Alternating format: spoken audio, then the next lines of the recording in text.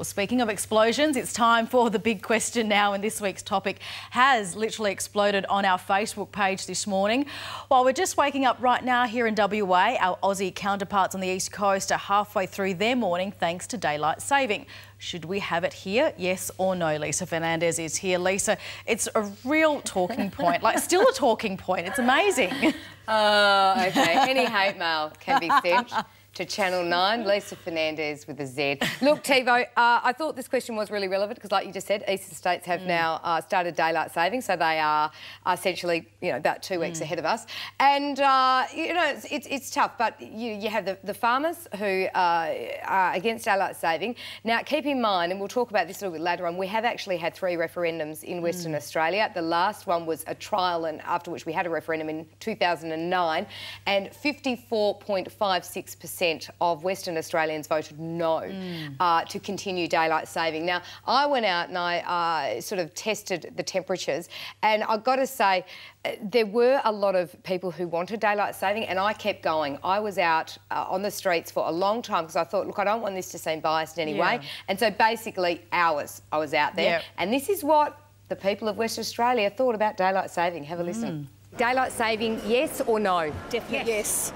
Definitely. Yes. Now that my kids are older, yes. Yes. Yes, I think so. When they're younger, it's harder because trying to get them to sleep and stuff really messes with you. But now they're older, bring it on. The argument about children, sorry, I've got 3 kids. Bedtime's bedtime, that's all there is to it.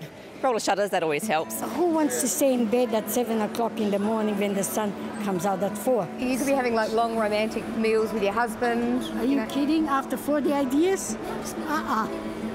There might be snow at the top, but the fire underneath still burns.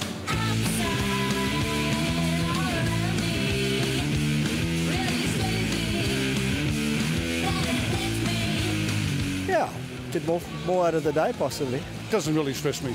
Yes. Emphatic no. No. No, thank you. Why? I don't know, just not interested. No. I'm born and bred country girl. I don't like it. Definitely not. How can I sleep?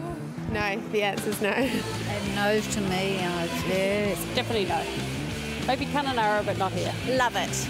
Yes. I can't see why you wouldn't have it. We should definitely move with the times, move towards daylight saving like the rest of Australia. It'd be absolutely wonderful for young people. I don't know why we're stuck in the dark ages. I just wish we just get on with it and just have daylight saving. I'm from the country and I think farmers work by the sun, and yes, daylight is what they work by. You can come home and do something around the house, mow the lawn, wash your car. I'm from the East Coast, so I grew up with it and I think it's great. A bit of extra daylight's never hurts anyone, in my opinion. I think we should start the discussion again on it. What I've learnt from being in WA, a lot of people are scared of change. You have to just wait till somebody brings it up again because Barnett said he's not going to let it happen, doesn't he? Well, here's the news headline. I'm bringing it up. It makes it easier calling Sydney, Melbourne, everyone. It just makes us united.